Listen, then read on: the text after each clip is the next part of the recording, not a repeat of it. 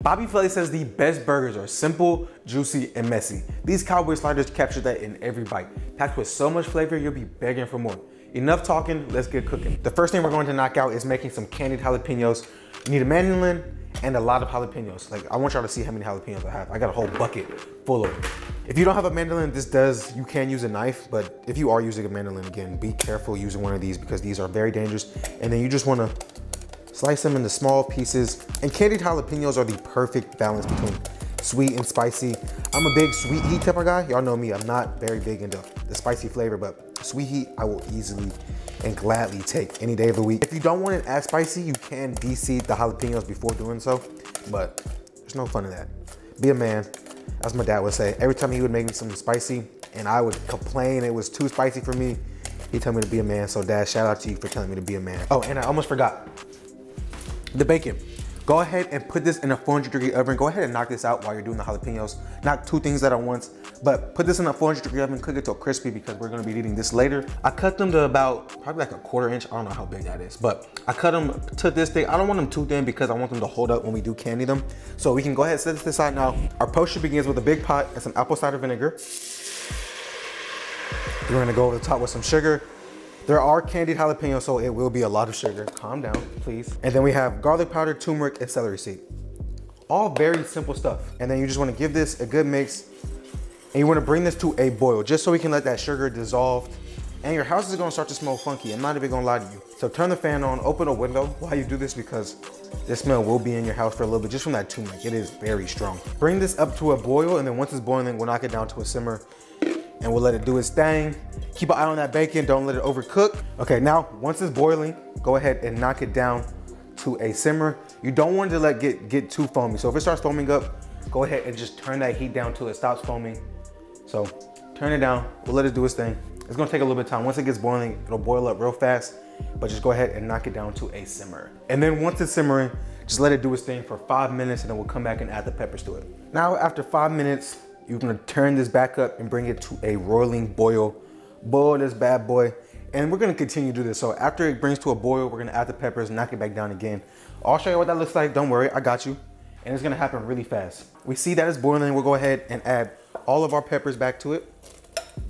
A lot of peppers, for real. Add all those peppers, give it a good mix, and then you wanna bring this back up to a boil one last time, and then we'll let it reduce. I had this at a restaurant a couple years back, and that was the only time I've been at a restaurant and had to ask the chef what he did to make this, and he told me, and ever since that, I've been in love with these. I love that sweet and spicy flavor, and I've made them ever since. Like I said, they go good on everything. Now that we see it's at a boil, we'll go ahead and knock this down to a simmer one last time, and we'll let this simmer for about 4 minutes. We'll come back and we'll drain them all. And after those 4 minutes, now you can take all your jalapenos out. Look how they look, good and beautiful, and you can transfer them to a jar.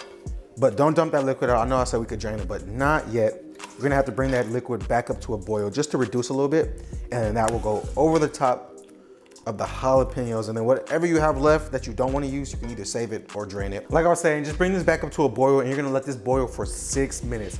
And then after that, you can turn the heat off and then dump all that liquid into that. I'll show you all that, but just let that boil for 6 minutes. Beautiful. Now after those 6 minutes, you can take all that liquid and just dump them right on top of the jalapenos.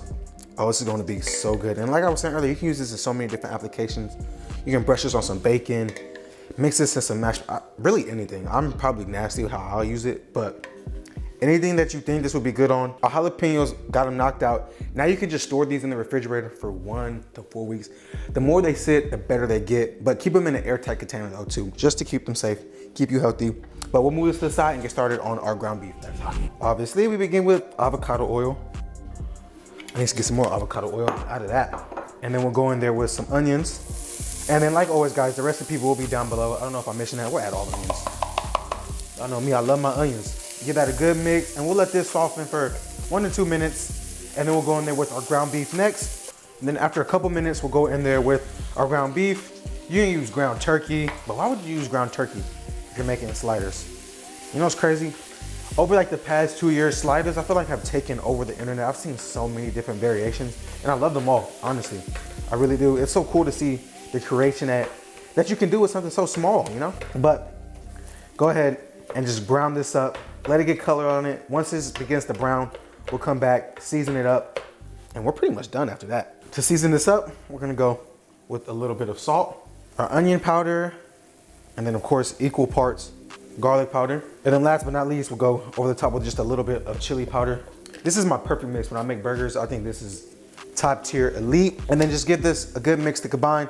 We'll let this finish cooking, cook out all that pink, and then we'll go ahead and set this to the side and we'll make our cowboy butter, and then we can take this party home. Beginning with our cowboy butter, we need some cowboy butter. Not cowboy butter, but just butter. We're gonna make it cowboy style. And if you haven't seen my video earlier, I made some cowboy butter, did like a steak test against it.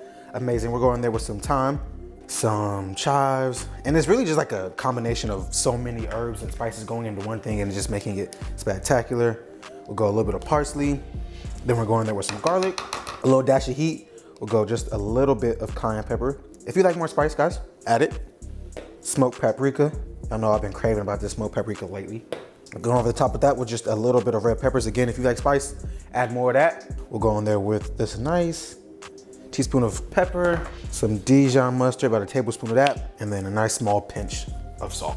Give this one good mix, and you have something spectacular, amazing. I love cowboy butter. I know this is gonna be so good. Believe me when I say that. To one of the best inventions of my lifetime, we're gonna take a serrated knife and we're just going to cut this right down the middle. And how I like to do it, I like to just turn it. I have bad luck when I try to do it all in one piece. So I cut one side, follow that serrated knife across to the other side. Do the same thing on the last end. One last turn. And you connect it where you started. And that makes it so much easier to take the top off. We can set that to the side. Now we can put this on a baking tray. Go ahead and preheat your oven to 350. Now take all that cowboy butter, not all of it, but probably about 2 tablespoons. And we'll paint the bottom of our buns. Jeez, this is making me so happy. I'll probably smash all 12 of these in a day. And these are great for parties too as well. You can't go wrong with these. I know if you brought these out at a boys' party, these would get tore up from the flow up, no doubt. And this is gonna be a great dipping sauce after. So whatever cowboy butter you have left over, when you get done and you're ready to eat the rolls, save some of it, paint the top of it again, dip the sliders in there, and you have something special. Next, you wanna bring back all of that ground beef and just dump it right on top of it. Drain the fat. If there's any fat left, go ahead and drain that, take it out. You obviously don't want that in this, but take all that ground beef and you just build yourself a nice masterpiece. I'm trying to be all cute with it. After you got your beef down, I'm gonna go over the top with those candied jalapenos. And those juices is gonna be perfect. Add a little bit more sweetness to it.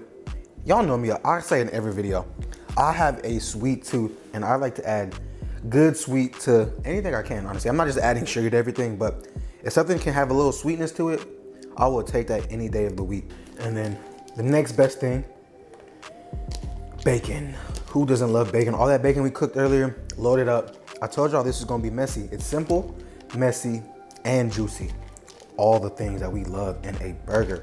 I'm generous here. I'm not saving no bacon. I love bacon. I've been snacking on this, so I ate my fair share of bacon. Then of course, every burger needs its cheese, so go to the top of that with some cheddar cheese. You can use whatever cheese you like. Some pepper jack cheese would be good. Some provolone, some Gouda. Oh, I love cheese so much. And then top it off, we're going over the top with some crispy onions. You're probably asking yourself, wow, Dre, you're really using store-bought fried crispy onions? Yes.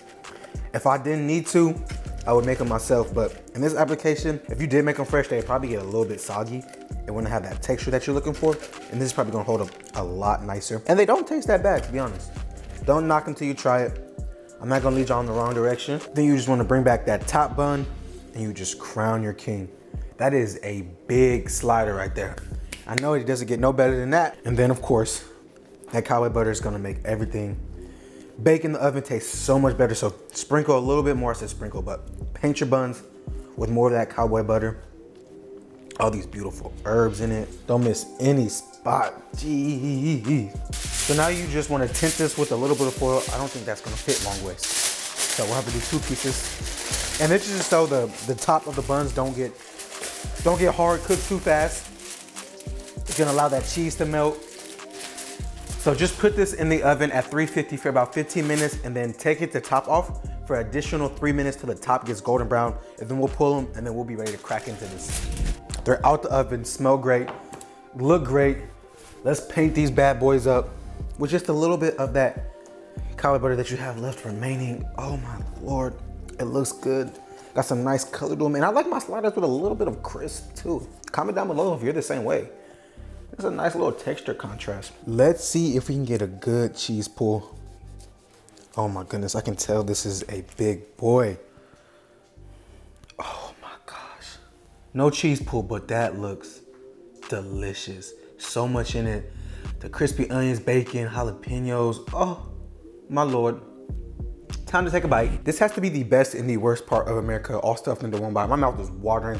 I'm ready to bite into this. Cheers to y'all. Eat good food. Oh my God. I had to finish that slider before I came back and say anything else. I don't think it's an over exaggeration to say I'm in love with these. The candied jalapenos, the cowboy butter, all things phenomenal. Everything else stuffed inside that perfect Hawaiian rolls taste amazing. You can't go wrong with these. I might smash all 12 of these myself today. That's how good they are. But like always, guys, I appreciate all the love and support. If you like what you see, hit that subscribe button. It may not mean much to you, but it means everything to me. And if I don't tell y'all enough, I appreciate it more than y'all know. Comment down below what I can do different, what I can do next. Y'all know the whole deal. Come back next week. I got a banger. Peace.